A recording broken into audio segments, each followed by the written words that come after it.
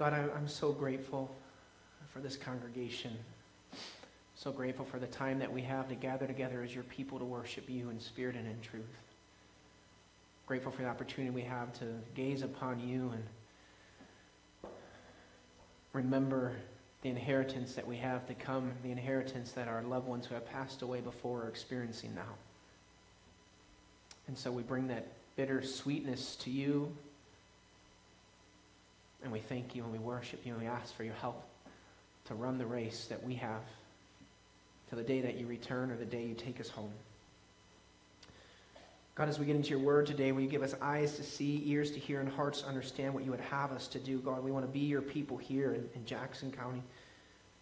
We want to be your representatives and your ambassadors. We want to encourage one another until the day that we see you return. In your name, Jesus, we pray. Amen. Well, we're going to be wrapping up our Jesus, a True and Better sermon series in just a couple weeks, okay? So in this sermon series, we started with Adam. We're going to make our way all the way to Jesus to see the big picture of God's redemptive story. Well, if you were here last week, we talked about Jesus as a true and better David. So if we got to get from David to Jesus in just a couple weeks, we're going to be covering big swaths of history, especially today. So if you like history, today is your day. If you don't, maybe you'll like it a little bit more after today. I don't know about that, but I hope you do. So we are going to dive right in to the story because we got a lot of things to cover, and we're going to end up kind of in the same place that we just were a couple minutes ago, because as we look at today, we're going to look at Jesus as a true and better Jeshua, okay? Sometimes they call him Joshua, but in order to differentiate him between Joshua, who conquered Jericho, and Jeshua, who we're talking about today, we're going to use that E in it, the Jeshua. We're going to look how Jesus is a true and better Jeshua because he is the eternal king and he is our forever high priest. But we've got some history to cover before we get there. So put your imagination caps on. We're going back to 1500 or so BC to the time of King David. And we're going to start from there, and we're going to go through a failed kingdom, but a faithful king. So remember last week we talked about King David, what was before he was king, that he really was the archetype of the king to come. He was the one that didn't rely on his own strength, but relied on the strength that came from above. Remember, he's fighting against Goliath, and he's like, you may have all the weapons, all the experience, and everything that you need, but there is a God in Israel. And he's not only going to allow me to defeat you, but we're going to defeat this whole Philistine army. Why? So that everybody here and everybody out there knows that God is God. And it is not by swords or spears that the battle is won, but the battle is the Lord's. And David later becomes king, and he's a great king. He really is. He's the greatest king of Israel. And God gives him this promise. You see, David wanted to build a temple. And God said, you're not going to be the one to build a temple, but your son is going to be the one to build a temple. And David, I'm giving you this promise. I took you from the shepherd field, but you are going to have a son on the throne forever. So he gave David this promise of this eternal dynasty, so to speak. And he said, you know what, even if your son he does his own thing and walks away, like there's going to be punishment and consequences, but I'm not going to remove my love from him like I did from Saul because of you, David, because of the promise I've made to you. And David didn't get everything right. Like, he was a great king.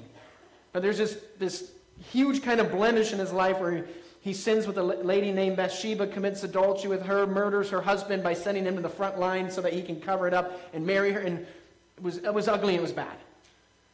And he is confronted in that, and he is repentant, and he's forgiven.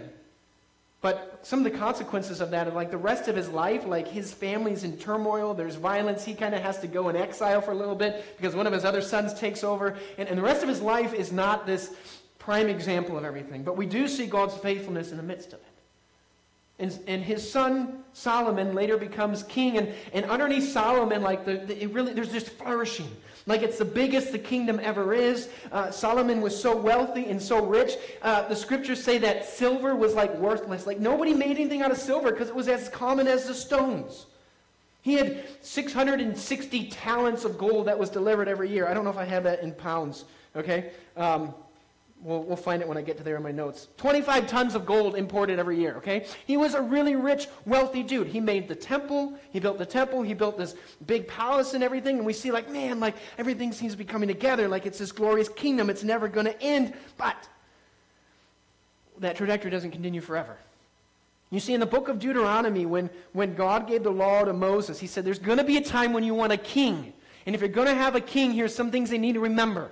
He says, every king needs to have a handwritten copy of the law. Like they write down God's law. They read it, they copy it for themselves so that they have that initial time of going through it, writing it down, and then they need to be in God's word because they need to be leading the people God's way.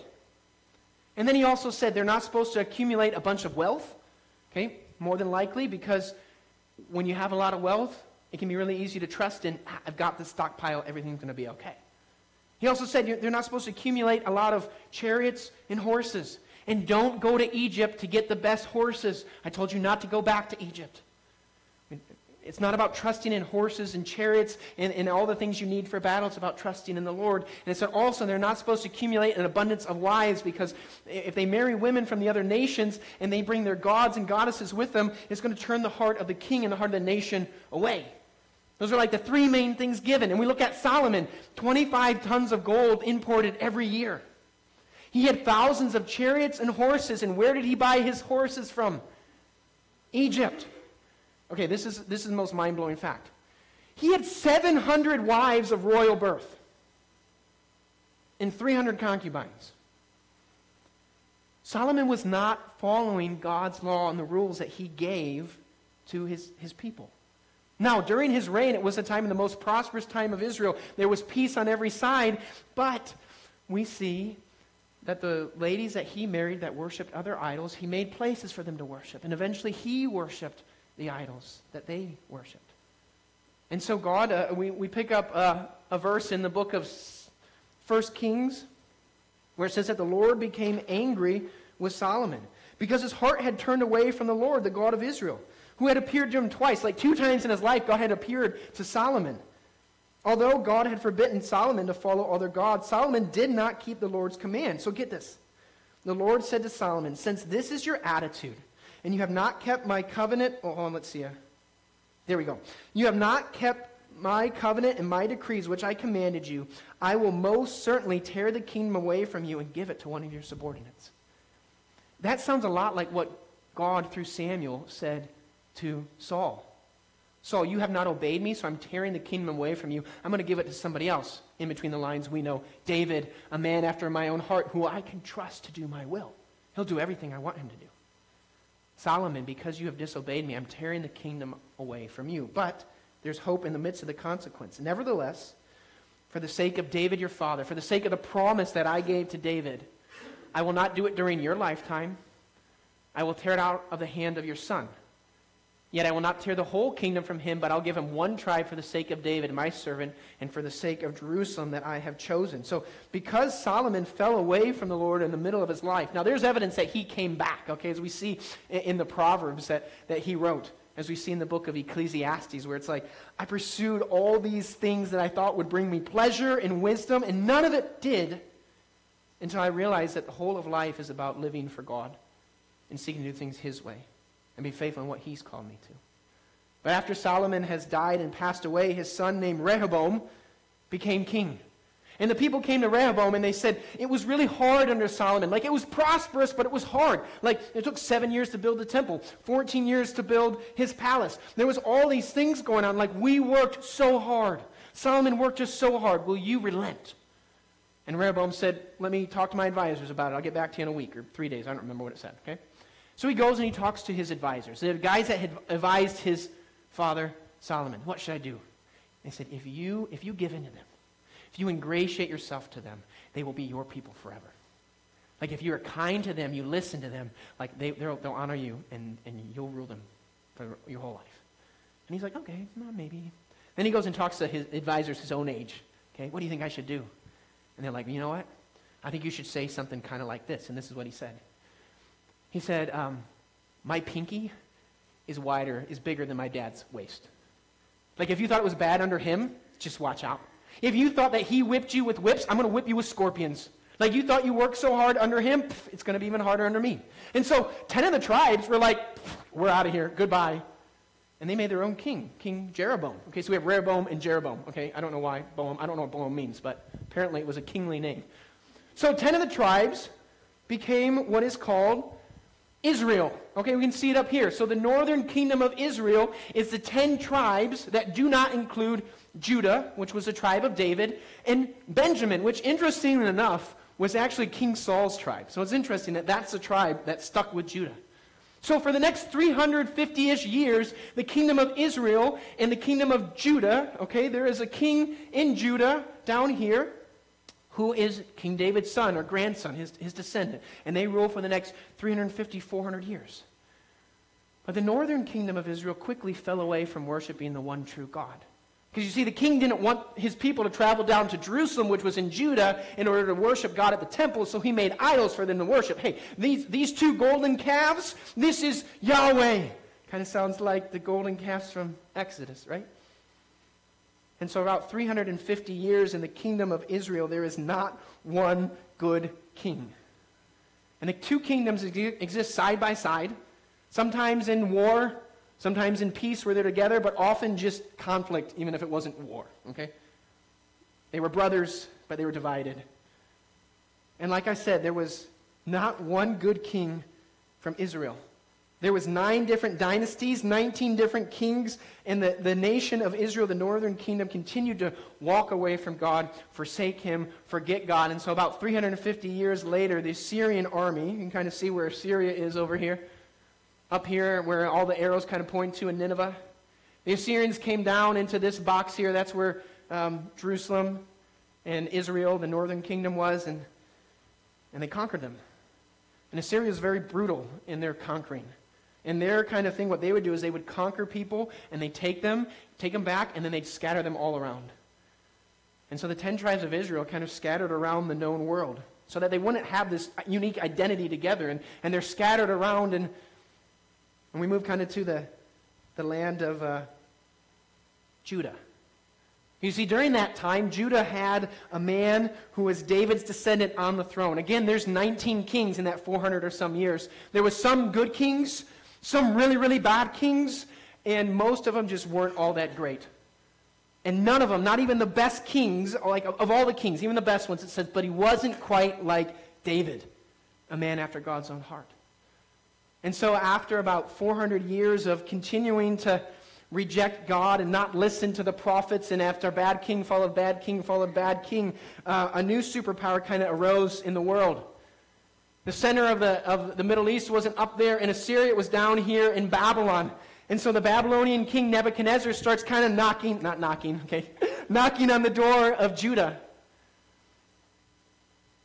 And in the book of Jeremiah, there's this prophecy given to the second to the last king of Judah. His name was Jehoiachin, okay? Get this. His name was Jehoiachin, son of Jehoiakim. They were very, very unique names back there, okay?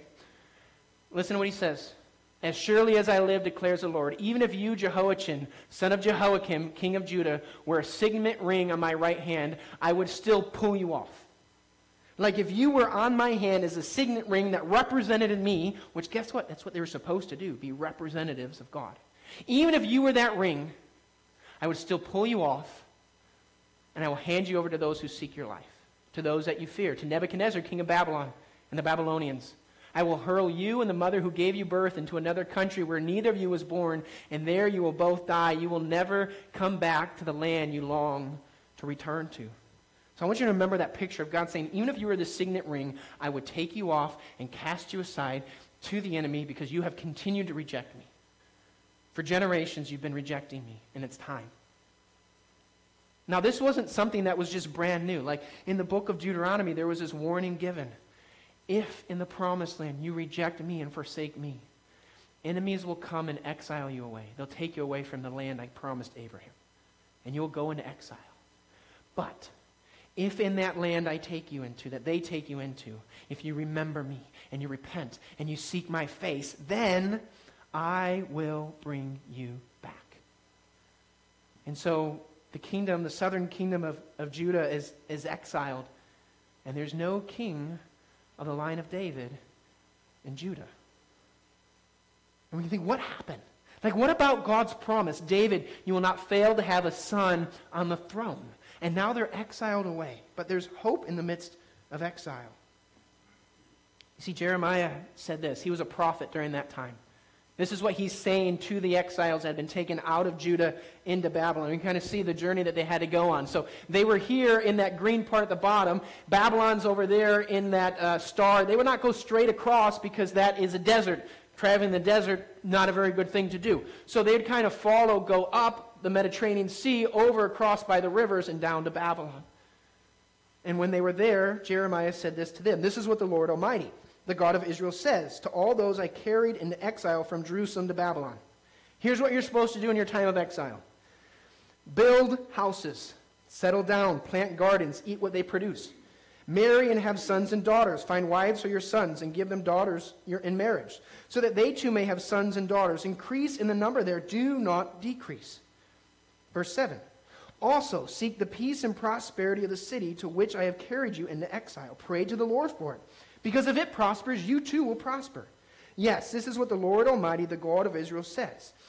Do not let the prophets and diviners among you deceive you. Do not listen to the dreams they encourage you to have. They are prophesying lies to you in my name. I have not sent them, declares the Lord. You see, there were prophets that were there in exile that they told the Israelites, hey, God's going to bring you back. Okay, he's going to be faithful to his promise. You're going to come back like right now. So don't settle down because you're going to go back. And Jeremiah, God through Jeremiah is saying, time out. I have not sent those people. You will be there for 70 years. For a lot of the people, that's the rest of their life. For some people, they may be born there and die there. There's going to be the whole generation that's going to die out. Most of that generation that were kids are going to die out, and it's going to be the grandkids or the great-grandkids that are going to come back. And here's one of the gleanings that we can get in the midst of this, okay? He says, as you live in exile, live the life. Build houses. Plant gardens. Solidify yourself there. Pray for the prosperity of the place that you're in, because when it's blessed, you'll be blessed. Live your life among the people that don't know me. You know, that's a picture of the Christian life, right? As Christians, this world is not our home. We're not going to find our full fulfillment here. We shouldn't. The world can't offer us everything. We're exiles and aliens. We're called to be God's people here, to represent Him to the world, to represent Him to the world, and to allow God to allow us to be a vessel of His blessings out to the world around us. That's some of why we do the community events that we do. Because we realize that we're put here, we're exiles and aliens. This is not our home. We have an inheritance to come, and we want to be a blessing that God pours out into our community. That's why we want to send and support missionaries. Because guess what? Most of you aren't going to Papua New Guinea in the next 6 months or a year to go bring the word of God to people that have never heard it, right? But through our prayers and our support, there's people that are. And so that's what we're exiles and aliens. We're called to represent God's people wherever we're at. And that's what Jeremiah had said to them. Settle down, settle in, live the life among a people that don't know me. And then he says this. When 70 years are completed for Babylon, I will come back to you and fulfill my gracious promise to bring you back to this place. For I know the plans I have for you, declares the Lord. Plans to prosper you and not to harm you. Plans to give you hope in a future. I know my promises. I know the promise I gave David. I know the promise I've given you as my people. I have not forgot it. I have not abandoned you. It will happen. But it's not today. But I'm still calling you to be faithful today. Verse 12. Then you will call upon me and come and pray to me, and I will listen to you. You will seek me and find me when you seek me with all of your heart. And I will be found by you, declares the Lord. And I will bring you back from captivity. I will gather you from all the nations and places where I banished you, declares the Lord, and I will bring you back to the place from which I carried you into exile. Here is a couple keys from that. God did not abandon his people when they were in exile. Period. God has not and will not abandon us. You see, scriptures have talked about, like our lifetime. Like sometimes that 70 years was used as like a lifetime, okay? Now, I know a lot of us here, you're past that, okay? We live longer now. But it's like we're in exile for our lifetime. Either the day when we die or when Christ returns. And we're called to live in the world that we are in, to represent God, to be a vessel of God's blessing into the world, and to remember that in the midst of what we go through, the trials and the triumphs and the tears and the joys, God has not and will not abandon us. We are shielded in order to receive the inheritance that is coming. Period. Because you see, even in the midst of exile, there was this prophet Isaiah, who even before they went into exile, said, here's a word from the Lord. There's going to be a man named Cyrus. Cyrus is going to be my shepherd. He'll accomplish all that I please. And he's going to say this of Jerusalem, let it be rebuilt. Let the temple foundations be laid. You see, there's hope in the midst of exile for the people. And so we get 70 years later, they've been in exile. This is where we get the stories of like Daniel in the lion's den, Shadrach, Meshach, and Abednego, like people that were living in a foreign land, even like servants of a foreign king, but seeking to be ambassadors and missionaries different from the world and where they were at. I don't care what the law says about I can't pray to any other god or any other person but the king. Daniel says, I'm going to pray to God like I always have been. I'm going to let my light shine here. I'm not going to close the doors. I'm not going to hide. I'm going to do the same thing. I'm going to live as God's person here in Babylon. And we see God's faithfulness there. And we pick up the history of this in the book of Ezra.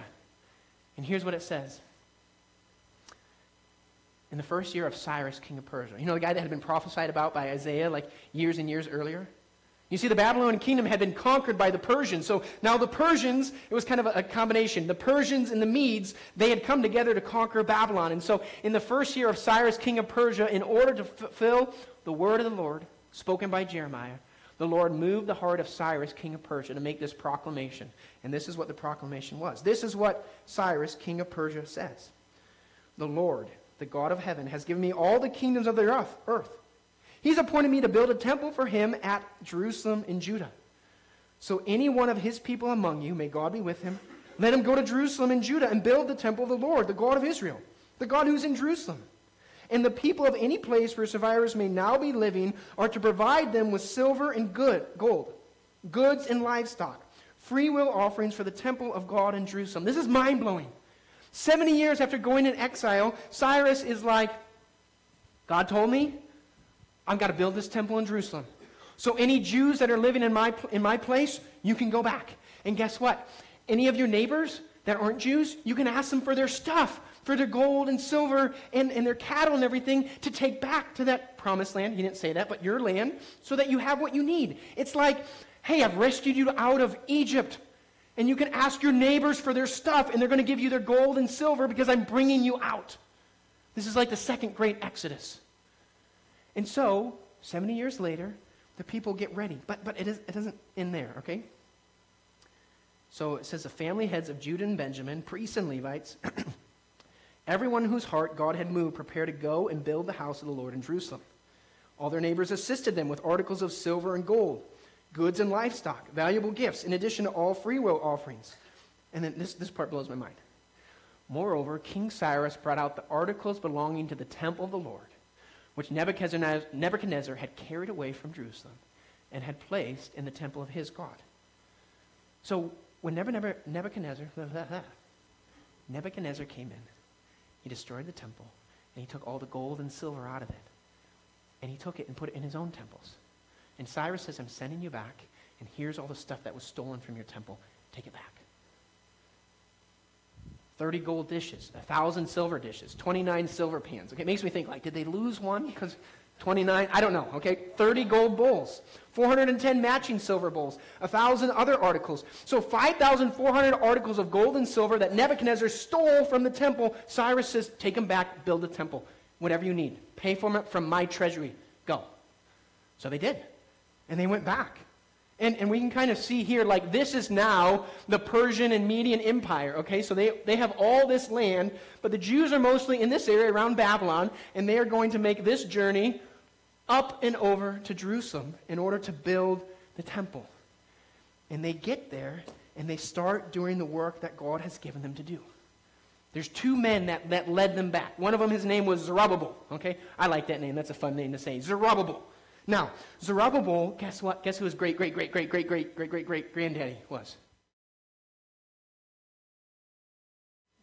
Zerubbabel was in the, like, if they would have still been a nation, he would have been the king. And he's set up as a governor there. And Jeshua, the man that went with him, like, his great-great-great-great, much more greats, granddaddy was Aaron, the high priest. So we have the high priest, and we have the man that would have been king if they could be a nation, but is now the governor of Judah, leading the people back, and they get to work on the temple. And they rebuild the altar and they start worshiping God there. And they lay the foundation of the temple. And the day that they laid the foundation of the temple, there was this great commotion among them.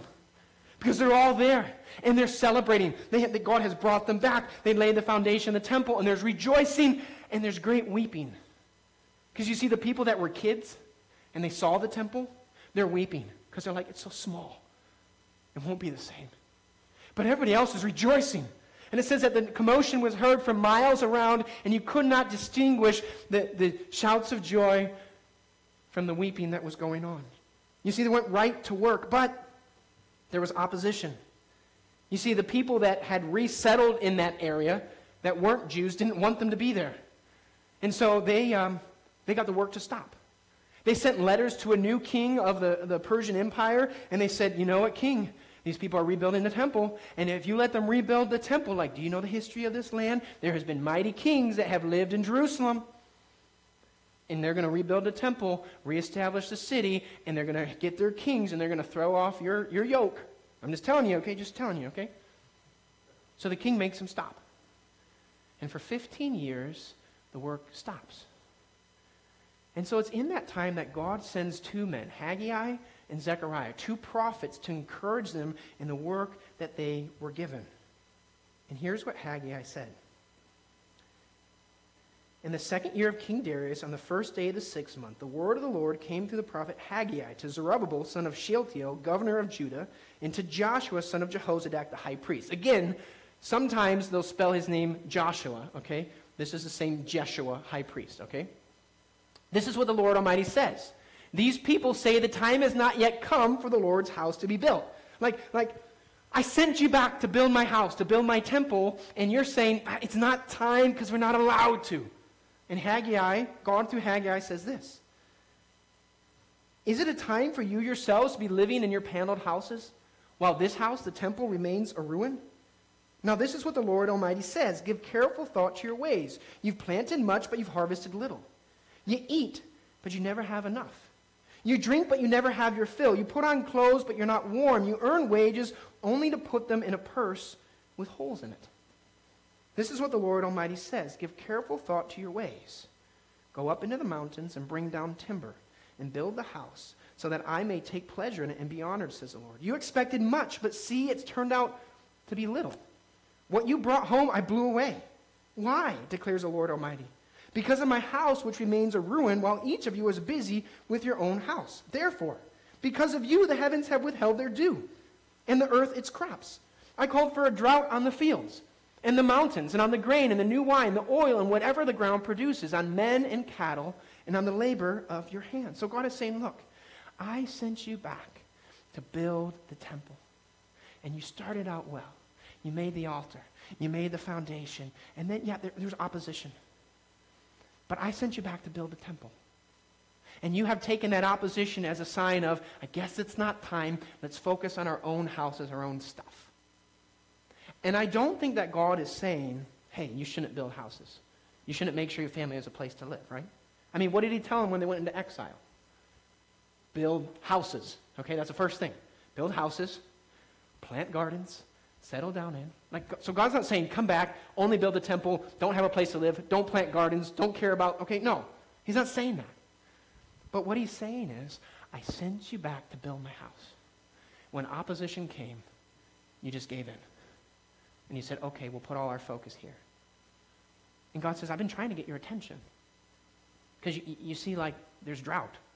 And the crops aren't growing. And you have when you planted this much seed, expecting this much harvest, your harvest has been this much. You got this much money, thinking you could buy this much stuff, but when you reached in your pocket, it only bought you this much stuff. Why is it? Because you're neglecting the reason why I brought you back. To build my house. Because you see, that the temple, that's like the center around their Jewish identity is. God's worship there. And they had failed in that because they had been discouraged. They had faced opposition. Now, I have a question for you. How many of you have ever encountered opposition in your life and you have done kind of the same thing? Maybe thought well, maybe I've got to put my direction this way. Anybody ever been there? Or just me? Okay. And you know what? This takes wisdom, right? The Apostle Paul, he's like, I'm going to go into this country. And he's like, the door was closed. So I'm like, I'm going to go into this country. And the door was closed. Like, did that mean, like, no, he should just push through it and kept going? Well, from his life, we know, no, that wasn't it. Because he had a dream that a man from that country over there said, hey, we need the gospel, come to us. And so Paul's like, I guess God's calling us there. Let's go there. So it takes wisdom for us to know when the opposition comes up, is that God saying, like, I'm closing this door and I'm opening up something over here, or is it the enemy that's saying, I'm trying to keep you back? I think some of the evidence here is why were they sent back? To build what? The temple. So if there's opposition there, I think God would say, how do you work through that? How do you fight through that? And so through the prophet Haggai and Zechariah, God comes to them and he challenges them. Like, this is a work I've given you to do. So do it. And this brings up questions for us to ask. What is the work God is calling us to do in this time? I mean, that could be this like season around the holidays. It could be like our time on earth. It could be the time when our kids are in like, our toddlers in preschool, the time they're in elementary or junior and senior high, like whatever season of our life, small season, like this week. What's the job God has for me this week? What's the job that God has for me this year, my whole life? How are we about advancing his kingdom? When we talk about God's kingdom, it's like the place where he's reigning and ruling. Like God's kingdom reign in my own life. Like where in my life is my own thoughts and actions and attitudes putting up blockers around what God wants to do in my life? Or I'm in the lives of those that are around us. And so I think questioning that God has for us that we can learn from Jeshua and from Zerubbabel is, what is God calling us to do here and now? And maybe some of it is to fix those lights or something. I don't know. But a question that I want us to look, God, what are you calling us now? Because we're called to represent him to the world.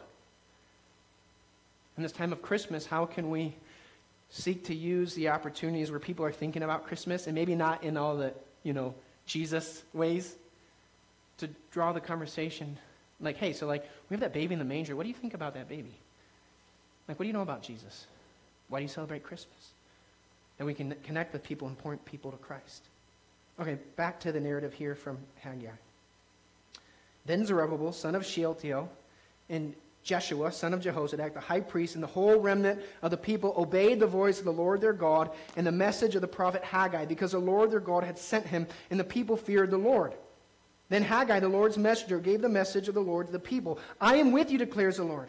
So the Lord stirred up the spirit of Zerubbabel, son of Shealtiel, governor of Judah, and the spirit of Joshua, son of Jehozadak, the high priest, and the spirit of the whole remnant of the people. They came and began to work on the house of the Lord Almighty their God, on the 24th day of the 6th month in the 2nd year of King Darius. So after 15 years, they're like, we're in. We're going to do it. We're going to obey God, walk in that ministry he's given us. We're going to keep working on this, okay? And 1 month later, Haggai says this. God through Haggai. Tell Zerubbabel, I will shake the heavens and the earth. I will overthrow royal thrones and shatter the power of foreign kingdoms. I will overthrow chariots and drivers, horses and their riders will fall, each by the sword of his brother. Okay, get this. On that day, declares the Lord Almighty, I will take you, my servant Zerubbabel, son of Shealtiel, son of David, and I will make you like my signet ring. For I have chosen you, declares the Lord Almighty. See, this is what God was saying through the prophet Haggai. God has not abandoned the work of his hands. He has not abandoned his promises. Zerubbabel, son of Shealtiel, son of King David, I will make you like that signet ring that I cast off. I have chosen you, declares the Lord Almighty. We look in the book of Zechariah. Zechariah says, it's not by power, it's not by might, but it's by my spirit. Zerubbabel, Jeshua, you laid the foundation of the temple, and you will put the capstone in, because I am with you.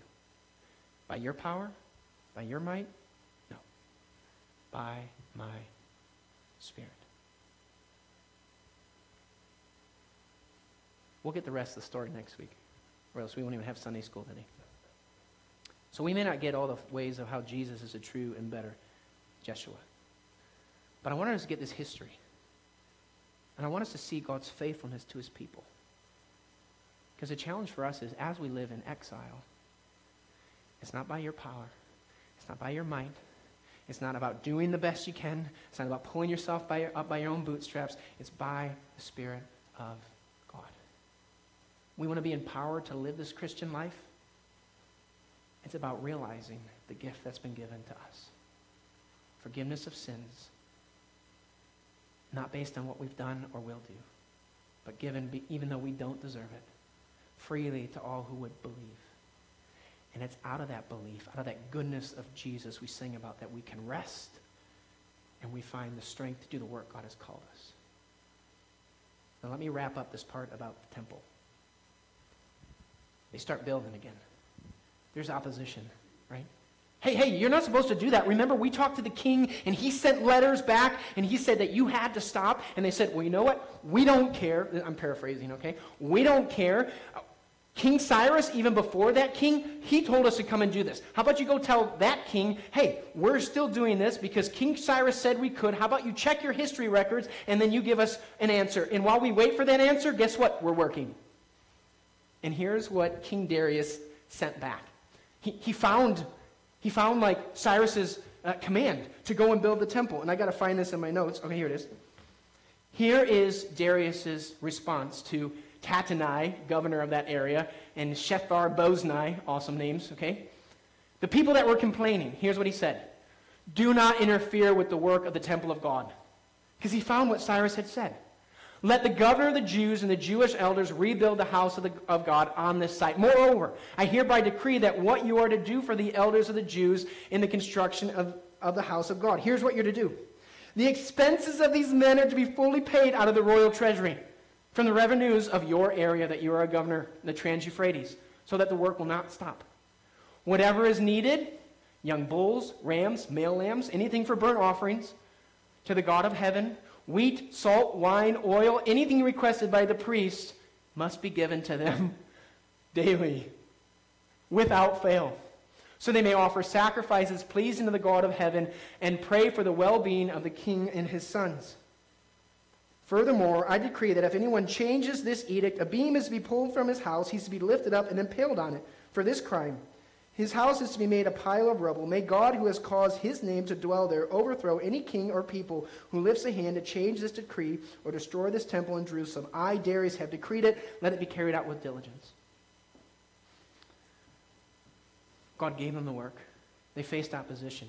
Let's just do this instead. And God's like, no, I called you to this. Okay, we're in. We're going to do it. The opposition came.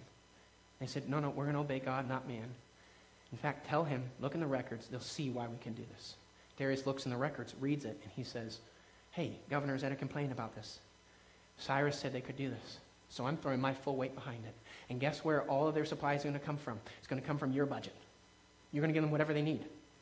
And if anybody tries to change this law forever, or any king comes against this place of the temple, then we're going to make your house into a pile of rubble, and the main pole that the roof is on will impale you on it. So get out of their way and let them do the work. Now, what does this mean for us? Okay? We can maybe do half of our so whats. So let me get there in my notes.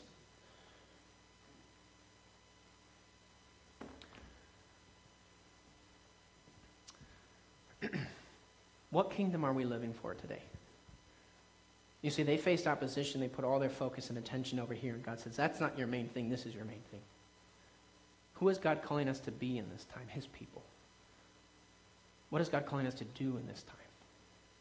So here's a challenge I'll leave with you as Adam comes back up to finish out the service. In this season of your life, a season, like I said before, it can be short, it can be long. What are the ways that you can intentionally live out being Christ's person here in Jackson County? Maybe make it a little bit more personal. Christ's person in your home, with your grandkids, with your kids, nieces, nephews. How about at work? How can we be God's people at work?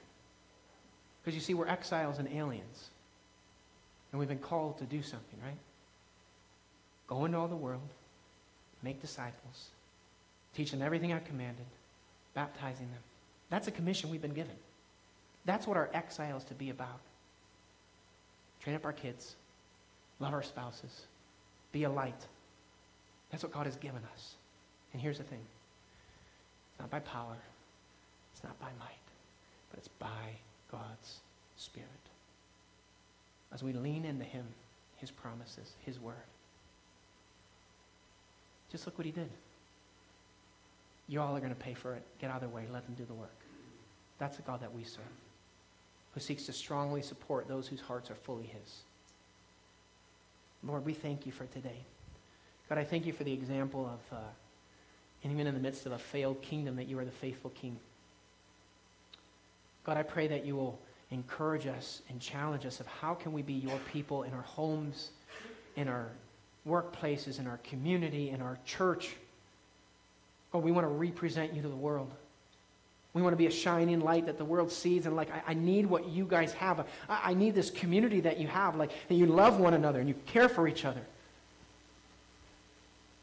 Jesus, we're not going to be perfect in it. We aren't. We haven't even been perfect today, and it's not even half over.